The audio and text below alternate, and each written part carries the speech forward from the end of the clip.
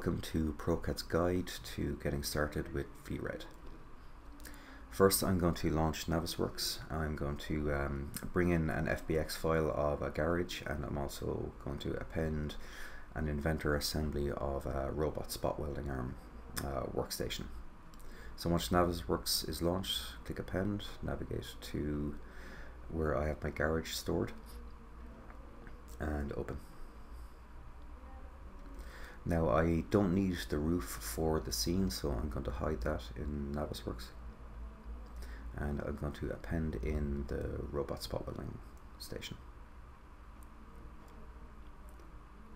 I'm bringing in an Inventor Assembly file, and here we are. Takes just a moment to load. Once I have the CAD data together, I can export this as a DWF file.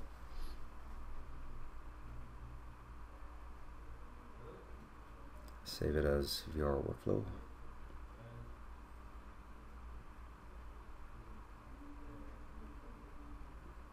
And that's it for Navisworks. We can close down the program now once this is exported.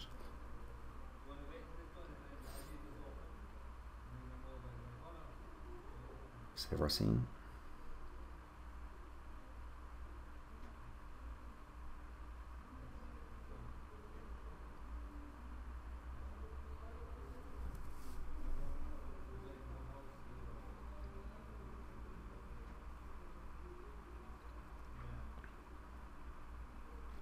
Okay, once that's done, we can launch VRed, which will take just another moment to load.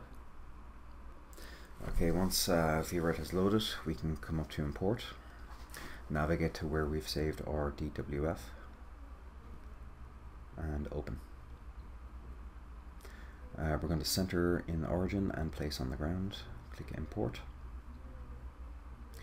Now our model is actually going to import 90 degrees off center, so the first thing we're going to do is we're going to select our item from the scene graph.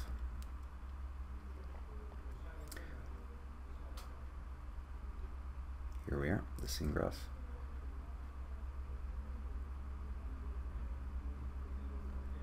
Bring up our transform menu. We're going to rotate 90 degrees. Also, we're going to scale up by a factor of 800%. This is to get a life-size scale for navigating when we do mount our VR headsets. And adding the advanced toolset, you'll find a link to this below. View display, open VR HMD, and here we are inside in our scene.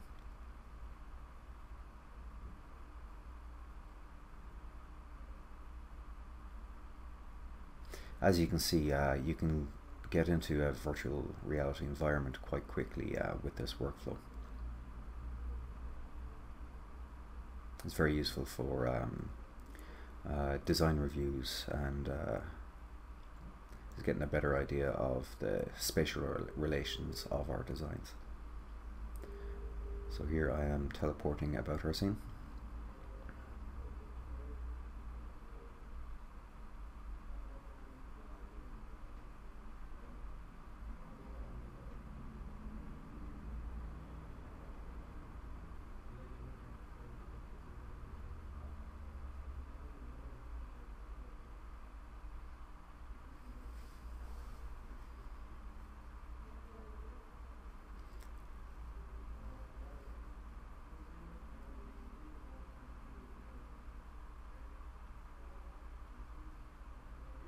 And there you have it. That's how quickly you can get into a virtual reality environment, and how simple the VR workflow really can be.